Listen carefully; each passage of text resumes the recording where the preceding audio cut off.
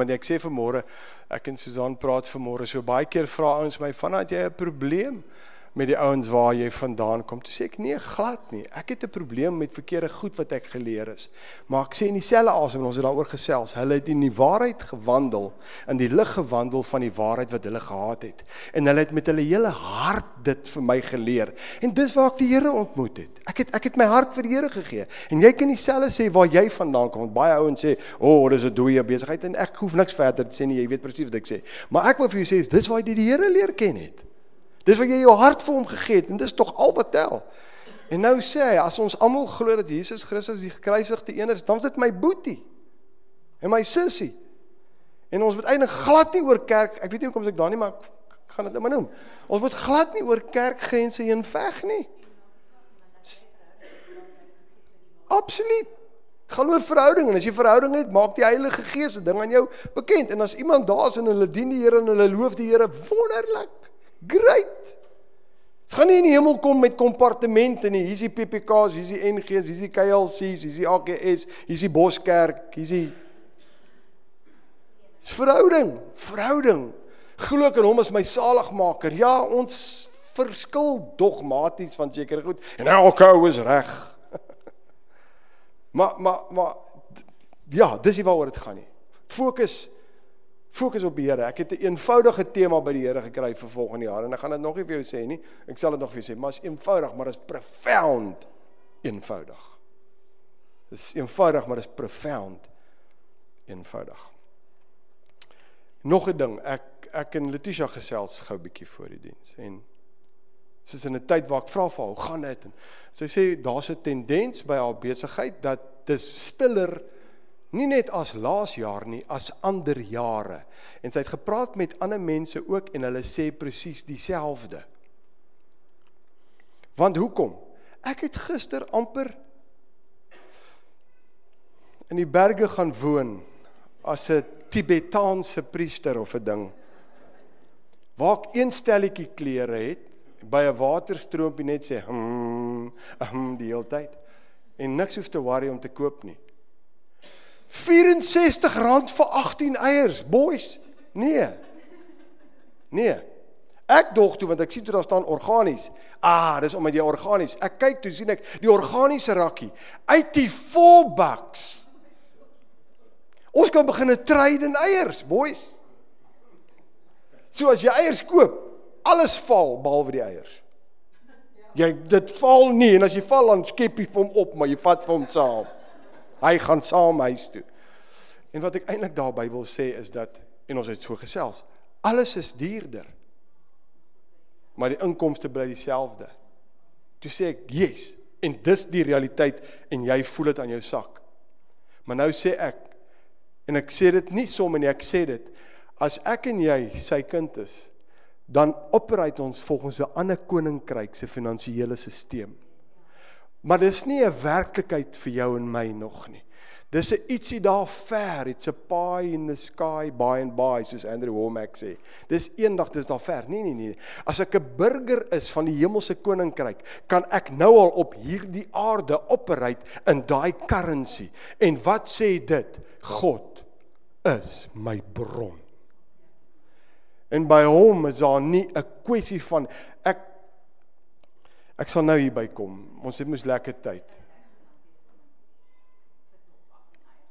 Ja, ek wil nie hê dit moet daar kom nie, my darling, en sê dit kan R1000 wees vir eiers, God gaan nog steeds voorsien.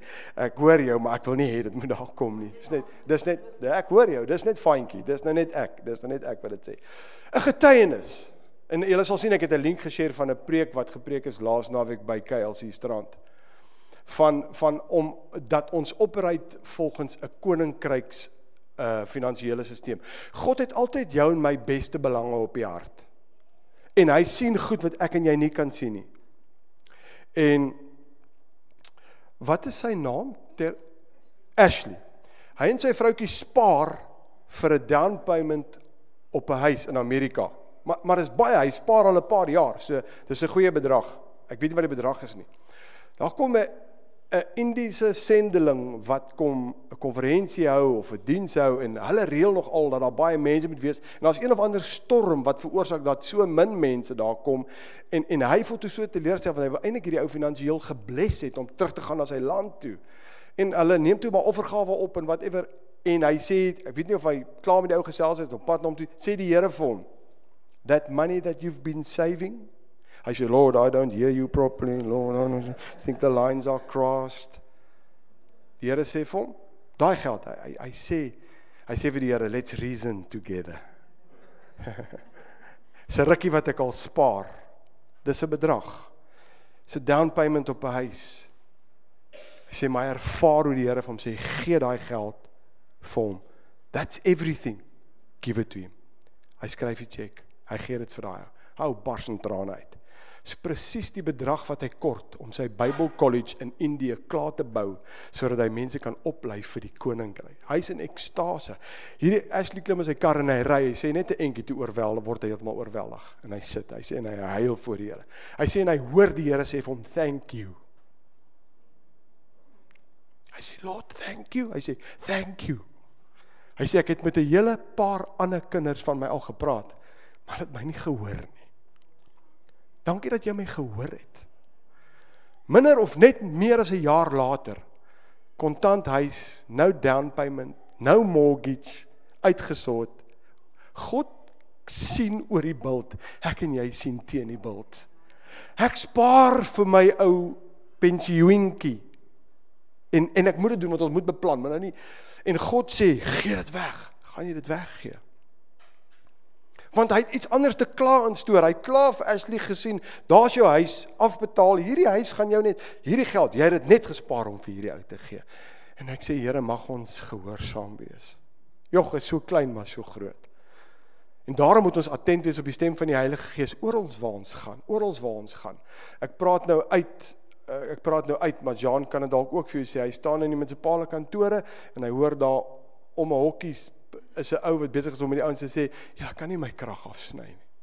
Ek het net R200 om te betaal 'n maand, of ek weet nie wat nie. Julle kan nie my krag, hy sê, en hy hoor duidelik, Here sê vir hom, betaal die agterstallige, betaal hy geld. En hy stap om en hy sê, en die ou sê, meneer, jy kan nie. Hy sê, nee, ek kan. Hy weet nie wie is Jan nie. Ek sê, Jan, that's being church. Dis lewe. Hy weet nie wie Jan is nie. Hy weet nie moet hy dankie sê nie. Hy weet nie wat 'n kerk hy is nie. Hy moet net vir God dankie sê. That's the way to go. Gehoorsaamheid. Fanna maar gaan alles weggee. It's alright. Die Here het groter instoor. Reageer net in gehoorsaamheid. Inleiding vir vanmôre. Ons praat oor transformasie en vanmôre praat ek oor probeer is nie genoeg. Tog het ons in Afrikaanse spreekwoord wat sê probeer is die beste geweer. Probeer is nie genoeg. Vanaf wat wil jy vir my sê? Ek is bly jy vra my, maar ons gaan nou daaroor gesels. Net vandag, die tema vir die jaar wat verby, of ek sê die jaar wat, wel, dit is omtrent so die jaar wat verby is. Dis net mal, as jy die naweke tel tot Kersfees, die einde van die jaar, ek meen, ons kondig al af, eerste diens van Januarie 2024, so ridiculous. Lang terug, en ek dink ek het dit al vir julle gesê, ek toe klein was 2020 die era van spaceships. Ons het, ja, flying saucers en stuff, ons het sulke goed gesien, en dan daar hierdie pragtige girls in hierdie like crow outfits wat in hulle spaceshipies inklim.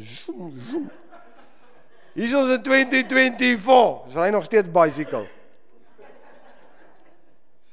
Anyway, Jesaja 60 vers 1, Arise, shine, for your light has come and the glory of the Lord is risen upon you. En as ek hoor na van die donker situasies, dan is dit die Here wat skyn op sy kinders. Ons is van 'n ander land, van 'n ander ekonomie. Ons moet daarop fokus en toelaat dat die Here vir ons voorsien. Ek voel baie sterk, ek moet dit sê, so ek sê dit weer. Dan sê vers 2, For behold, the darkness shall cover the earth, and deep darkness is the people, but the Lord will arise over you, and his glory will be seen upon you. Nou ja, ons kernteksgedeelte van ons transformasie reeks is Romeine 12 vers 2, ek lees jou die Amplified Classic, as jy jou Bybel het, lees hom, onderstreep hom, bring hom saam, skryf hom neer, ek weet ons is in 'n era van elektronika, media, maar Jy moet self ook daarin kom. Do not be conformed to this world, this age, fashioned after and adapted to its external superficial customs, but be transformed, changed by the entire renewal of your mind, by its new ideals and its new attitude, so that you may prove for yourselves what is the good and acceptable and perfect will of God, even the thing which is good and acceptable and perfect in His sight for you. Net so vandag 'n recap. Laatweek het ons gekyk na meer as net hoop. En het ons gesê dat jy kan nie net hoop nie. Hoop alleen is not going to cut it. Ek hoop ek word maar ek het nog elke dag 3 slaps, 2 pakke chips, 2 hamburgers en ek hoop. Hoop gaan jou nêrens bring nie. Ons het gekyk na as jy wil transformeer, moet jy jou gewoontes verander. Goddelike gewoontes. En toe het ons gou gaan kyk na Daniel wat een goddelike gewoonte gehad het en 'n nasie geïmpakteer het. Deur 3 keer op 'n dag het hy gebid. Nie as werke nie, en as dit as werke was, dit maak nie saak nie. Ek probeer nie onder oordeel bring, nou moet ek daai tyd van die nee, glad nie. Hy het 'n gewoonte gehad, en toe die koning vir hom sê, en nie ken die verhaal, wil nou nie weer afbreek nie, die koning sê, jy mag nie bid vir niemand anders as die koning self nie, toe gaan maak hy sy vensters oop, soos sy gewoonte is, en hy bid. En nie ken die verhaal, verlos uit die leeukuil, en die koning het rondgestuur gesê, daar's net een God, die God van Daniel, die ouens wat hom jaloers op hom was, is by eind gedood, en ek het vandag gesê, hoe skep jy 'n nuwe gewoonte, want ek's 'n praktiese ou, nommer 1, jy maak dit duidelik. Jy maak dit duidelik. Sorg dat dit iets is wat duidelik voor jou is. Jy wil Bybel lees in die oggend, dan los jy nie jou Bybel in die studeerkamer se laai wat agter die garage staan wat toegesluit is met die dubbelslot nie. Raai wat, jy gaan hom nie lees as jy opstaan nie. Jy gaan maak die slot oop, jy gaan haal hom uit en jy sit hom langs jou bedkassie, op jou bedkassie en jy maak hom oop en jy lees vir hom. Maak dit maklik. Maak dit maklik. En duidelik ten minste. En dan 2, maak dit maklik. Ek het gesê as jy byvoorbeeld baie keer wil ons bietjie begin journal, want it's nice om te sien hoe die Here met jou praat as jy journal. Moenie 'n boek skryf nie. Skryf 2 goedjies en los dit. Net soos wat ek gesê het, as jy wil begin oefen, begin met 'n paar push-ups of whatever. Begin jou gewoontes te verander. En ek het hierdie quote op die bord. The habit you have today will shape who you become tomorrow. The habits you have today will shape who you become tomorrow.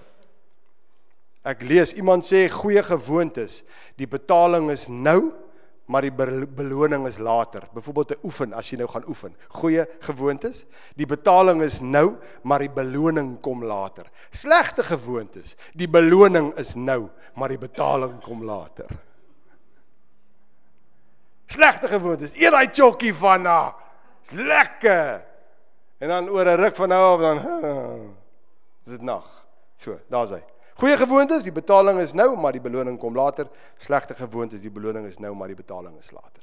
Kom ons kyk na, probeer is nie genoeg. 1 Korintiërs 9 vers 24, ek lees hom uit die Passion Translation. En moenie worry nie, ek weet die Passion Translation, it's a paraphrase. Ek lees eers die oorspronklike en kyk, laat daar nie snaakse goed is nie. En dan doen ek. Soos ek hom hier quoteer, het ek klaar die oorspronklike een gelees. So moenie worry, want daar's ouens wat sê, hierdie nuwe pastore wat preek uit die Amplified en die Passion en daai goed, daar's net een Bybel. Elke ou soen sy vrou, soos sy vrou wil hê, hy moet haar soen.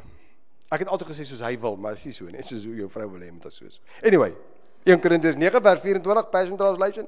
Isn't it obvious that all runners on the racetrack keep on running to win, but only one receives the victor's prize? Yet each one of you must run the race to be victorious.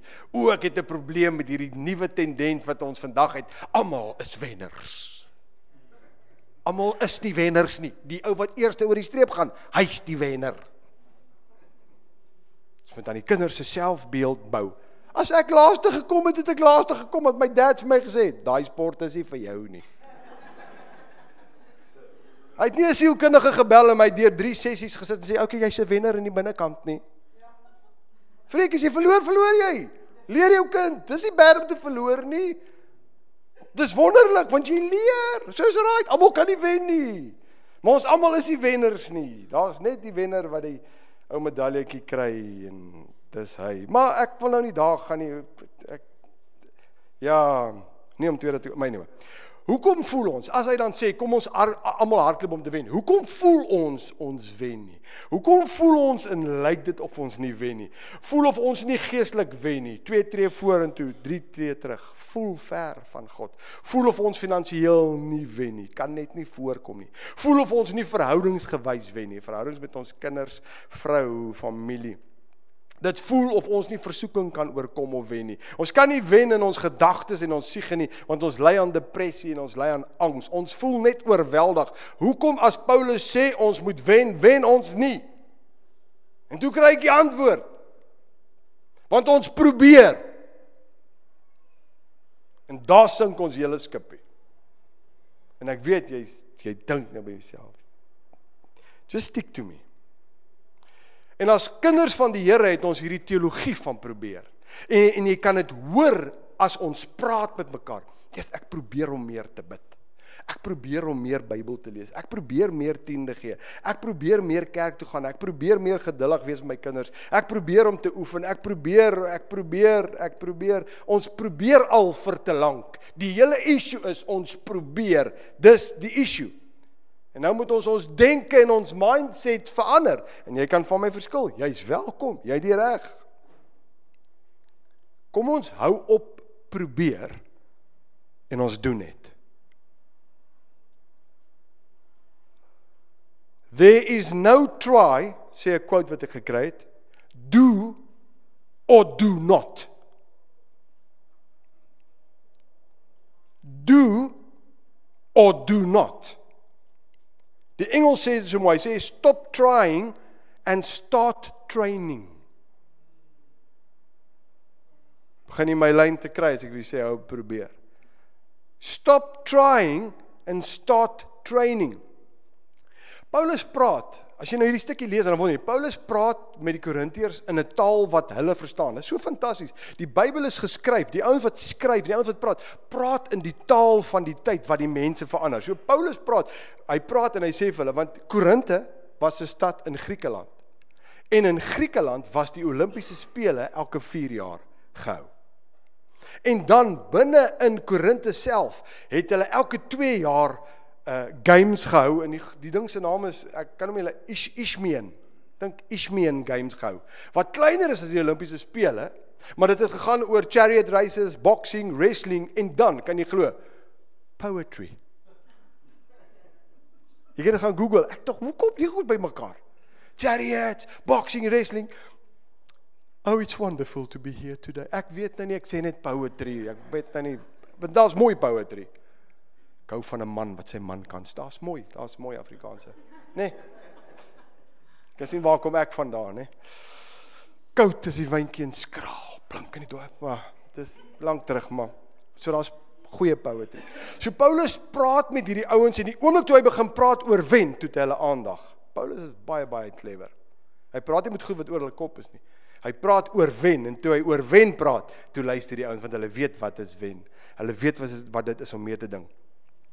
Kyk wat sê 1 Korintiërs 9 vers 24 tot 27, maar in die New Living Translation. Kyk wat sê hy vir hulle. Hy wil nou met hulle praat oor die evangelie, nou praat hy sê, don't you realize that in a race everyone runs, but only one person gets the prize? Hy sê vir hulle, so run to win. All athletes are disciplined in their training. They do it to win a prize that will fade away, but we do it for an eternal prize. So I run with purpose in every step. I am not just shadow boxing.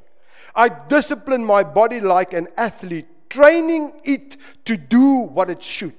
Otherwise, I fear that after preaching to others, I myself might be disqualified. Wat sê Paulus hier? All athletes are disciplined in their trying. Hy kan hom opsit. Nee, hy sê, all athletes are disciplined in their training. Not in their trying. Nie een van die atlete gaan uit en probeer nie. Hulle doen.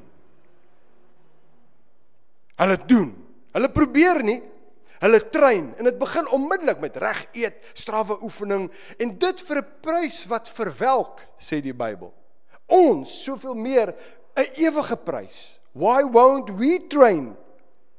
In NLP wat ek gedoen het, die junior NLP kursus wat ek gedoen het, het hulle ons geleer, daar's geen ding soos failure nie. Yet ons is gewoond in, jy het nou weer misluk, you failed again. There's no such thing, in NLP leer hulle, there's no such thing as failure. Jy doen, en as jy nie slaag nie, dan leer jy uit wat jy gedoen het, en dan doen jy dit weer. So there's no failure, there's only learning, het ons geleer. It's a mind change. Dis heeltemal in lyn met God se woord met ons. But if you change your mind, if you change your habits, you will transform.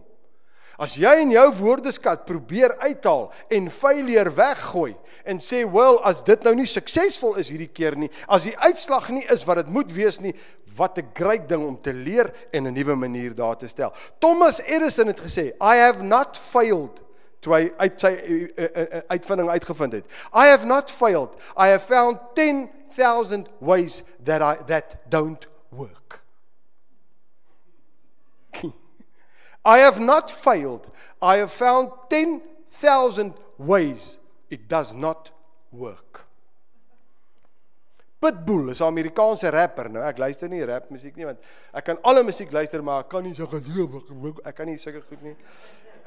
Ek luister Bach se gelag, Marilie se gekielie, ek luister al die klassieke goeters, ligte klassiek, swaar klassiek, ek kan enigiets, country, maar ek sukkel met van hierdie nuutste goed, waar die ouens se broek op hulle knieë hang, en dan hierdie tipe, ek sukkel met dit, maar anyway, Pitbull, hy het nogal iets baie oulik gesê, hoor, en ek dog, Pitbull, jy luister, hy sê, there's no losing, only learning, there's no failure, only opportunities. There's no problems, only solutions. Failure is the mother to all success. Ek sê, Pitbull. There's no losing, only learning. Ek kan nie fail nie, en ek kan nie verloor nie, ek leer net. Imagine ons uitkyk is dit op die lewe. Ag, jy het weer gefaal, is nie manier nie. Al wat ek agterkom het, hy werk nie so nie, check my nou. Wow! It's a mindset. There's no failure, only opportunities. Wow! Fanna, jy het nou gefaal, daai geleentheid is verby. Nee, deur is waarwyd oop, daar is soveel geleenthede wat wag vir my. Ek meen, hoe kry jy so ou onder? There's no problems, only solutions. Imagine jy stap by die ding en jy sê, vetkoek, hierdie is nie 'n probleem nie. Hierdie is 'n ding wat 'n oplossing soek. Wat is die oplossing? The change, onmiddellik. Hier's 'n probleem. Wat is die oplossing? En ek praat met myself ook. Dit is so maklik om, probleem. Wat is die oplossing? Daar is nie 'n ding soos failure nie, net learning. Die volgende keer as jy by ding kom, dan doen jy dit net op 'n ander manier. Die Bybel leer ons nie om te probeer nie. Die Bybel leer ons om te doen. Kyk wat sê 1 Timothy 4:7-8. Ek lees weer uit die New Living Translation. Hy sê, do not waste time arguing over godless ideas and old wives' tables. Instead, train yourself to be godly. Not try to be godly.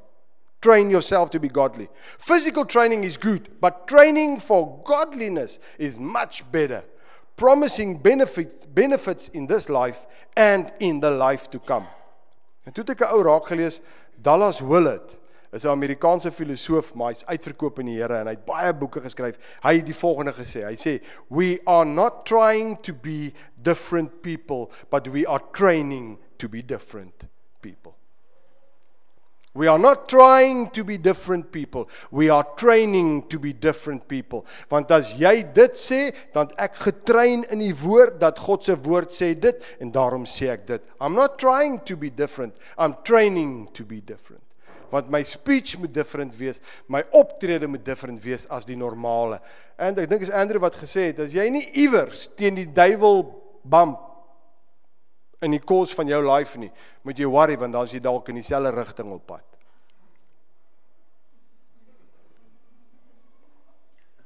Dit is ook iets om na te kyk, nee? Kan jy voel die duiwel? Nee, ek voel ek en hy stamp so nou 'n bietjie kop, want ons is op pad in verkeerde rigtings. There's no plain sailing. Ek wil nou al vir jou sê, as geen plain sailing as jy kind van die Here is nie. As jy in 'n teologie beland wat sê alles gaan goed en alles, jy gaan nooit eens weer 'n ou snot neusie hê nie en jou wow, my man. Jy's in 'n verkeerde teologie. Wanneer ons staan vir wat reg is, wanneer ons geanker is vir die Here, wanneer ons teen die stroom opstaan, swem, kom maar teekant toe. Maar die Bybel sê, menigvuldig is die teëspoede van die regverdige, maar uit die almal red die Here hom. Binne in ons is 'n opstandingskrag wat ons moet intap en ontgil en ontgin en leer ken, sodat wanneer ons in 'n situasie kom, ons proklameer our authority. Maar ons weet nie. Die verskil tussen probeer en training is, probeer is 'n poging om te verander met minimale commitment. Sodra ek die woordjie probeer ingooi, dat ek 'n agterdeur oop. Ek het probeer. Okay, jy het jou beste gegee. Jy het probeer. Well done, jy het probeer. Ek het 'n agterdeur oopgemaak. Ek het nie 100% gecommit nie. Want hoekom? Ons is bang vir failure en ons is bang mense gaan vir ons sê, jy's 'n failure of jy het gefaal. So what? So what as ons in ons lewenswandel fail in sekere goed en opstaan en sê, dit het nie gewerk nie. Ek gaan 'n plan verander. Ander uitkyk, ander plan. Nie gaan uitkamp in 'n tent bou en jou polse wil sny en vas en bid dat die Here net moet help. Nee. Jy sien, probeer het 'n cop-out geword. Ek probeer mos. Nee. Moenie probeer nie. Die ding is, die verskil tussen training en probeer is, wanneer 'n mens train, het jy 'n plan. Geen atleet train sonder 'n plan nie. Hulle eet, slaap vroeg, doen dit, train dit, eet dit. Wanneer ons geestelik train, want ons moet onsself, ek sê mens nou train, hou op probeer, kom ons doen dit. Wanneer jy jou geestelik train, dan kry jy vir jou 'n Bybelleesplan. Jy kry ordentlike woordgefundeerde. Jy kan nie verkeerd gaan en ek hou dit aan sê en ek kry geen geld hiervoor nie. Jy kan nie verkeerd gaan met Andrew Womack se teachings nie. Jy kan nie verkeerd gaan met Andrew Womack se teachings nie. Jy kan gaan enige teaching, jy gaan kry dit op die internet, jy kan dit e-books aflaai en jy kan inskryf, jy kan enigiets. Dis solid biblical foundation. Jy kan nie verkeerd gaan nie. Maar wanneer ek in training is, het ek 'n plan. Jy kom nie by 'n atleet en sê, hoorie, wat doen jy? Nee, ek train. Wat doen jy môreoggend? Nee, ek weet nie, ek sal vanaand kyk as ek klaar pizza eet het, hoe ek voel môre. Ons het 'n plan, hy het goed in plek. So wat doen jy as ek train? Jy kry 'n Bybelleesplan, jy kry 'n boekie, jy kry 'n Bybelstudie, jy's gefokus, jy's dedicated, jy doen iets. Dis nie net mog getroffe nie. Jy kan nie net mog getroffe nie. Wanneer jy probeer, is dit geskoei op gevoelens. Ag, ek voel nie lus vandag nie. Wanneer jy train, gaan dit nie oor gevoelens, dit gaan oor commitment. I'm committed. Staan op, en dis hoekom dit lekker is om 'n buddy te hê in training. Dit is altyd lekker om 'n buddy te hê in training. Daai oggend wanneer jy voel, dan is die WhatsApp daar, is jy reg, ons gaan gym. Die meantime is hy ook nie reg nie, hy het maar net ge-WhatsApp en hy kyk gou vir die respons, en jy sien, is jy reg vir gym, hy's reg, yes, ons is reg, en hy gaan aan die ander kant, en yet you both go to gym. Yet you both go to gym. Ek sien lus vandag nie. Sien, daar is 'n doel wat bereik moet word. Kyk wat sê Paulus, hy gaan nou verder. 1 Korintiërs 9 vers 26 en 27. Ja, dis my laaste skrif. Kyk wat sê hy, sê, so I run, hy praat nog steeds met die Korintiërs, nog steeds besig om atletiek en goeders te gebruik. Hy sê, so I run with purpose in every step. I am not just shadow boxing. I discipline my body like an athlete, training it to do what it should. Otherwise, I fear that after preaching to others, I myself might be disqualified. Wanneer ek probeer, ek het dit hier neergeskryf, dan hoop ek net om iets of iemand te word wie ek nie werklik is nie. Hoor mooi, as ek net probeer, wanneer ek probeer, dan hoop ek om iets of iemand te word wie ek nie is nie. Maar wanneer ek train, dan raak ek beter in dit wie ek is.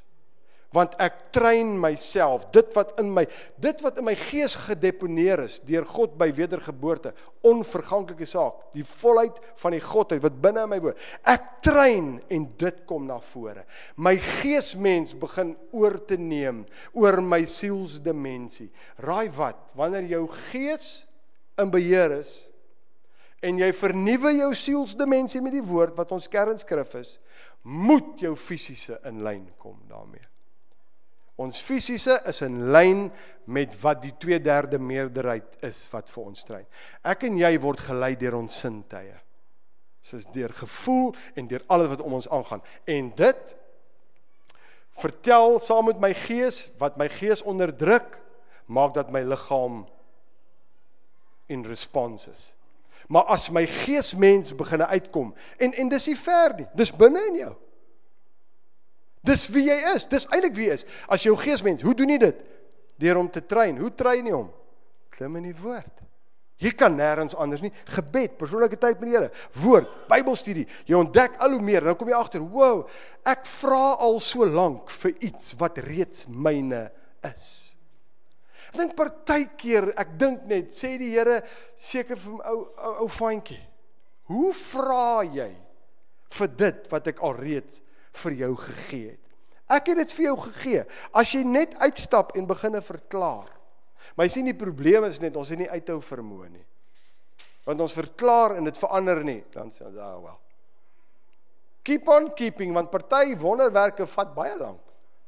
Getuienis van Andrew oor 'n ding, daai ding op sy oor, 6 jaar lank, gaan hy weg. Elke dag sien hom in die spieël, elke dag praat hy met hom. Wat is jy besig om te doen? Ek is besig om myself te train, want ek het 'n plan, ek train. Ek probeer nie om 'n beter huwelik te hê nie, ek het 'n great huwelik, is net in training. Is dit nie beter as hierdie vrou wat die Here vir my gegee het nie? Hoe lag sy? Ek train. Ek het nie 'n great huwelik nie. Ek het 'n huwelik in training. Ek probeer nie om 'n beter ouer te wees nie. Ek is 'n goddelike ouer in training. Verander die perspektief. Ek probeer nie om meer Bybel te lees nie. Ek train met 'n plan om uiting te gee aan dit wat binne in my gedeponeer is. Ek het 'n plan. Wat is jou plan? Ek het 'n plan om Bybel te lees. Ek het 'n plan om kerk toe te kom. Want dis waar my boeties en my sissies is, waar familie is, waar ons saam kan groei. Ek het nou die dag gesê, kerk vat jou nie hemel toe nie. Jeeg, maar is 'n lekker plek om te wees. Soos iemand het gesê, iets van, baie mense sê, is nie nodig om kerk toe te gaan nie. Toe sê hy, ja, dis soos as jy getroud is nie nodig om huis toe te gaan nie, kyk hoe lank gaan jou huwelik. Bella sê elke 6 maande, as dit maar alles alright. Is ons nog getroud? Ja, maar kom net nie nou huis toe nie. Selfs met die kerk. Ek het jou nodig en jy het my nodig, of jy dit nou wil weet of nie. Ons het mekaar nodig. En dit is lekker om saam te kuier. Lekker, ek het nou die dag vir julle gesê. Dit is lekker om saam te sing. Lekker. Wat is jou plan? My plan is om meer te saai in die koninkryk. Jeeg. Ashley sê 'n ding, hy sê, hy het al baie keer, toe hy dit sê, toe hoor ek, hy sê, hy het al baie keer ouens gehoor, wat sê, ek wou so graag gesaai het, maar ek het nie. Hy sê onmiddellik, jy wil nie saai nie. Ek toch, wow. Hy sê nee, die Bybel sê, hy gee saad vir die saaier en brood vir die eter. So as jy regtig wil saai, jy het iets om te saai. Ek toch, wow. Die ding is, as ek vir die Here gee ek dit nooit weg nie. As jy iets vir die Here gee dit nooit weg nie. Dis koninkryk, dis belegging, dis maar net. So, wat is jou plan? Van my plan is om te transformeer, my plan is om van vanmôre af op te hou, want probeer is nie genoeg nie. Probeer laat vir my 'n agterdeur oop. Van ek gaan my fokus verander. Ek gaan begin train. Ek gaan dit my missie maak, ek gaan begin train, ek gaan sê, Here, nie werk nie. Nie werk om iewers te kom uit jouself nie. Here, iets in my lewe kom doen by wedergeboorte. Ek wil ontdek. Ek wil 'n triomfanglike lewe lei. Ek wil 'n lewe in gehoorsaamheid lewe, dat wanneer vir my sê, ek moet iets doen, ek dit doen. It's all about you. It's all about you. It's all about you. Here, ek gaan van vanmôre af in training. En Here, ek change my gedagte. Daar's nie failure nie, there's only a learning. En Here, wanneer ek 'n probleem teekom, gaan ek sê, wow, wat 'n geleentheid vir 'n oplossing. Mense, jou hele wese verander. As jy te neergedruk is, sê die slim ouens, as jy so, alles is te swaar, dan skei jou brein stowwe af, en wat jou hele liggaam beïnvloed, jou hele liggaam gaan in 'n mode. Wanneer jy opgewek is, wanneer jou gedagte oop is, wanneer jy sê, ja, hier's 'n geleentheid vir jou liggaam reageer. Jy kan dit gaan Google, dis 'n fisiese feit, dis wetenskap, dis biologie, dis al daai goeters. Jou liggaam reageer. Kom ons doen wat die Bybel sê. Let's stop trying. Let's start training. Begin te train. En as jy in probleme kom, dan sê jy, Here, hierdie dinge gaan nie so lekker nie, maar ek is besig om te train. Hierdie dinge gaan verander, want ek is besig om te train. Kom ons staan op en dan bid ons saam.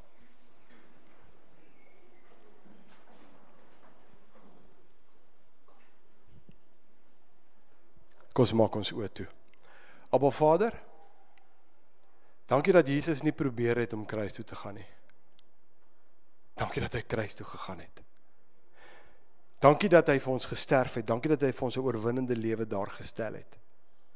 Ons het in ons kultuur, en in ons taal, en in ons menswees, allerhande oulike goedjies kom inweef, en het slagspreekies gemaak, en nou het ons wese oorgeneem, en wanneer ons kom as kinders van die Here, by wie ons is in Christus Jesus, dan faal ons miserably, want ons probeer. Maar dit is oké om te probeer, maar Here, is nie oké om te probeer nie. U sê nie probeer nie, u sê doen. En wanneer ek doen, en die resultate is nie wat dit moet wees nie, dan is dit ook nie failure nie. Dit is net nog 'n geleentheid om dit op 'n ander manier te doen, sodat die resultate altyd Gods verheerlikend sal wees. Ons wêreld shape ons. Ons skrifgie sê, moenie dat die wêreld jou shape nie. Word in jou denke vernuwe. En ons wil vanmôre kom en sê, Here, probeer, is nie genoeg nie. Ons gaan doen. Ons gaan doen. Here, ons het 'n plan van aksie en ons gaan doen. My gebed is, dat elkeen van ons wat hier staan, hulle wat na die video kyk, en almal wat na die podcast luister, sal help om te fokus op U, en om toe te laat dat wie U is, in en deur ons, dat dit sal manifesteer. En dit kom net deur training. Paulus sê, hy doen nie shadowboxing nie, hy train sy liggaam. Ons is hier om onsself op te lei, ons is hier om te oefen, ons is hier om onsself, die volheid van die Here wat binne ons is, om dit na vore te kan laat kom, sodat ons verskil daar buite kan maak. Ons is nie hier vir onsself nie, ons is hier om U naam te verheerlik. En in dit kan ons die lewe geniet, want die lewe is 'n lied, Here. Met U en in ons en deur ons. Die probleem kom wanneer ek probeer, maar wanneer ek toelaat dat dit wat U gedeponeer het in my gees, wanneer ek op dit fokus en ek train en dit kom na vore, Here, dan gebeur dinge op 'n hele ander vlak, op 'n hele ander manier, en so kan ons encouraging dinge vir mekaar sê, daar wees vir mekaar en vir ons wêreld daar buite. Dankie vir transformasie, wat ons lewens heeltemal kom transformeer. Dankie vir praktiese tools in ons hande, want ons moet 'n verskil maak. Dis nodig om 'n verskil te maak. Die tyd waarin ons lewe, U het ons hier gestel met die regte equipment om 'n verskil te kan maak. En daarom bid ek, Heilige Gees, dat U in elke hart sal werk, en dat daar 'n verskil sal kom, soos U dit daar wil stel. Ek eer U in Jesus naam. Amen.